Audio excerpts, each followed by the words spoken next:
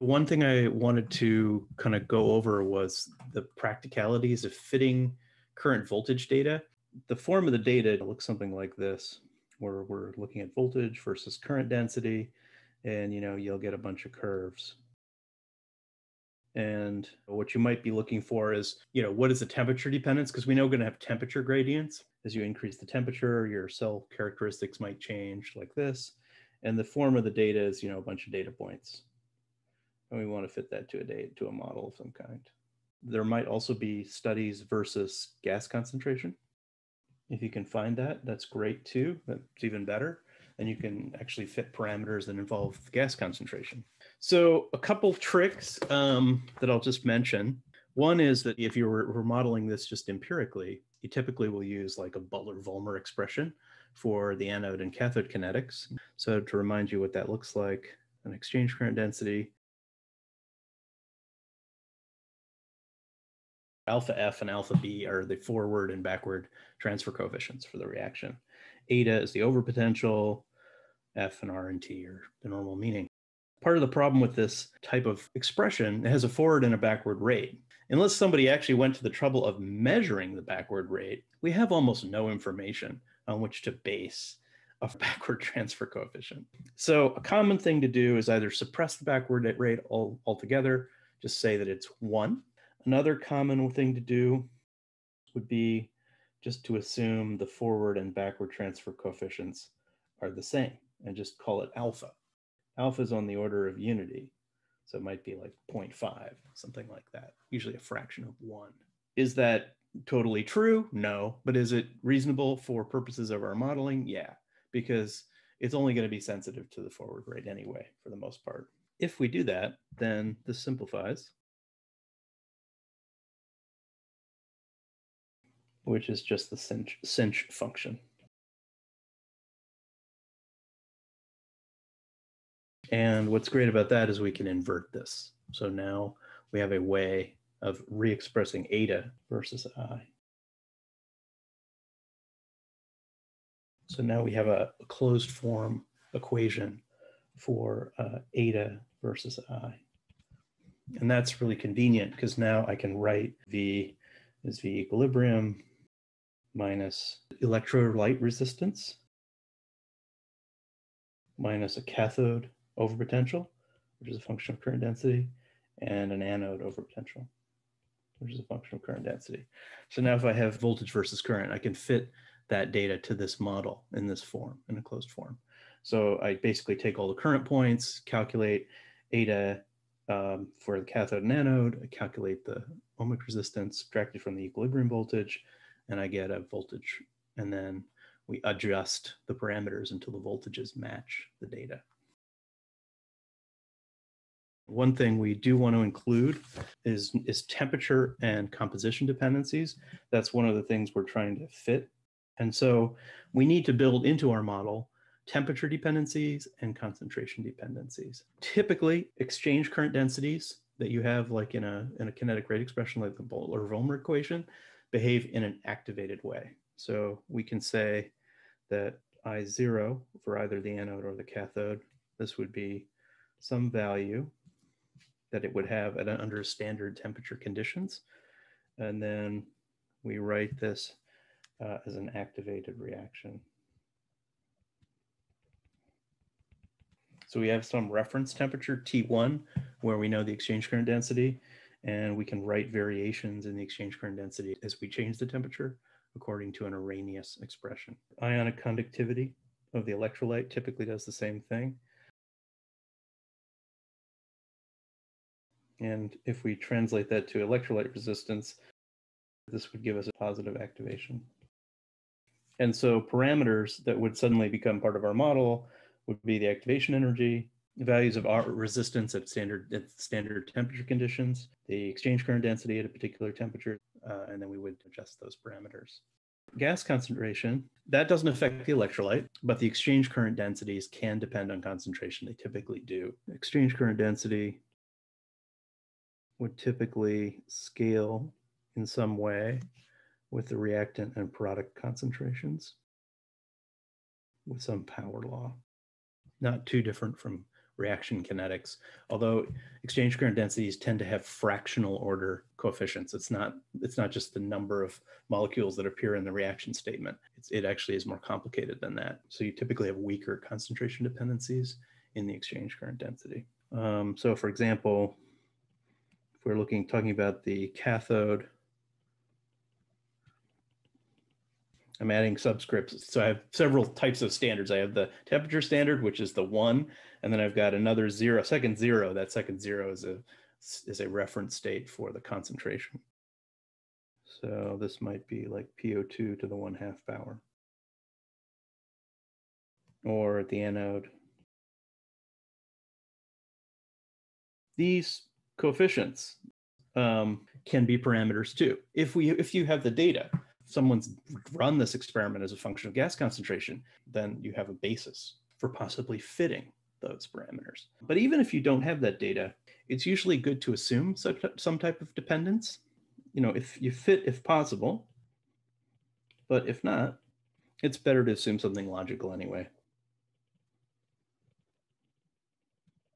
And part of the reason for this is we want the exchange current density to go to 0 as the gas concentration goes to 0. This becomes important if you're simulating things at high utilization, where gas concentrations start to become very low.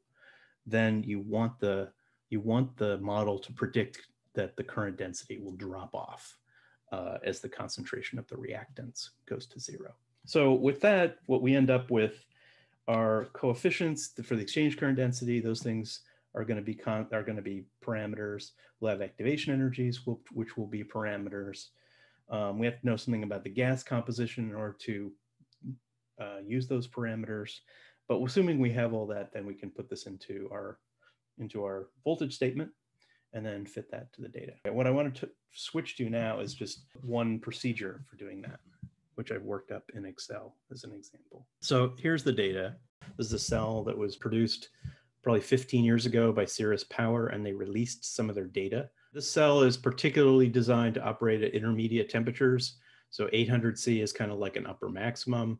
It can operate down as low as 500 C. And what I've done is I've done my best here to read the graph, pick out each data point, put it into Excel, in some cases interpolating between data points. And then I've plotted that. So squares, circles, diamonds, in this case, refer to 3 different temperatures at 700, 750, and 800 degrees where they did this measurement. And then these lines here, here, and here, those are plots of the model. I've thrown in some parameters. And I've made several assumptions here. One is I didn't know from the paper what the gas concentration was. It just said humidified hydrogen going into this reaction. So how humidified was it? So one thing you'll notice is that the open circuit voltage that I have in the model is not the same as the open circuit voltage they seem to measure in their experiment. Part of that could be that the gas composition I've assumed is different from the one that they actually had prevailing in their experiment. Basically, that's what this section is down here.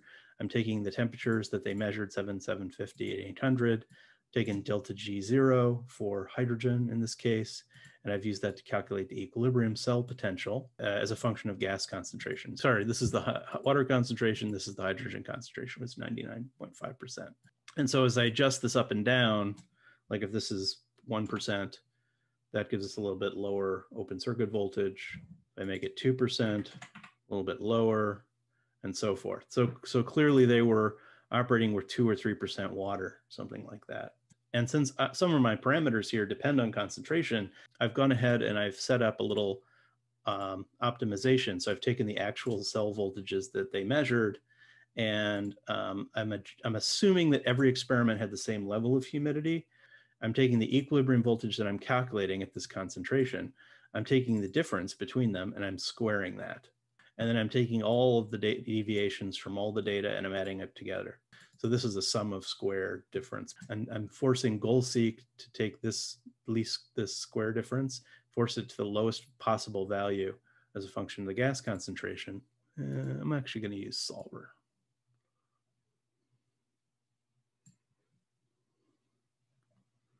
So I'm going to set this to a minimum by varying that. Okay, that's a bit better. Okay, so 4.3% water. Okay, so once I have that concentration, now I can sort of proceed and sort of, well, okay, I can think about the other parameters that are in the kinetic model and are kind of affecting the kinetics. And so that's what this is. So here's the data. Here's our model for the data. So I took the same current points from 0 to 1.6 amps per square centimeter, and I'm calculating the voltage as the equilibrium voltage minus all the overpotentials. And so it looks like a big mess because I've taken the formula and I've re-expressed it in XLEs with cell references instead of variables. And the model that I'm using over here is on the left is just sort of a summary of exactly what I was describing earlier on the board. The main parameters in here, there's a reference temperature T1. I'm taking that to be the reference temperature for all the parameters. Our RE1, that's the electrolyte resistance at 1000 Kelvin. AE, AA, and AC, I didn't want to use E, so I used A. These are the activation energies for the electrolyte, the anode, and the cathode. Then we have an exchange current density at the nominal concentration for the anode. I'm assuming here that actually the anode is not very resistive at these temperatures, which is usually true in an SOFC. It's usually the cathode. So I've just set the anode exchange current density at a big number, like 100 amps per square centimeter. That basically means the anode is not a very important thing until we get to very low gas concentrations. The alpha parameter for both the anode and cathode, I've just assumed is a half because I don't have any data. And then the cathode exchange current density, that's the one that I'm actually going to be adjusting. This sets the magnitude of the resistance of the cathode. And then I have an activation energy for the cathode, which is going to be what adjusts the temperature dependency of that resistance. So putting all that together, the things I want to adjust here are the cathode activation energy, the cathode exchange current density, the activation energy for the electrolyte, and the electrolyte resistance. And so what I've set up, got your data, which shows, as a function of current, what the voltage is at different constant conditions. I'm just going to reproduce that over here as a model. I just create another table, which has the same points, but the model prediction.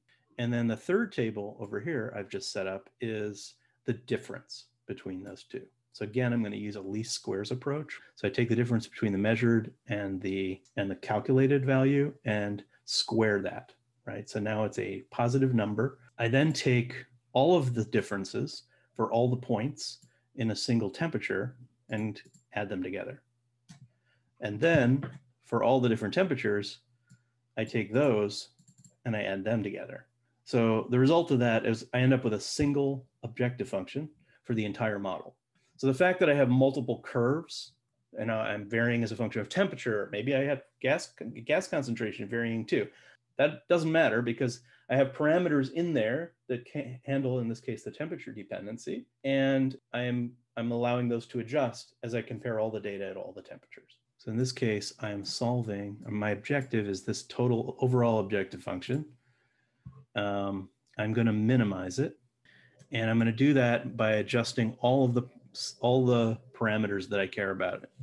And in this case, I'm adjusting the resistance of the cathode and the electrolyte and their two activation energies, those 4 parameters. And then we hit go. Hopefully this works. Yeah, pretty good. Now we have our model. It's not perfect, but it does capture the basic trends that we're seeing in the data. So I have some confidence that this would be mildly extrapolatable to temperatures that are outside of our range, and roughly correctly break down the electrode and electrolyte contributions in this case.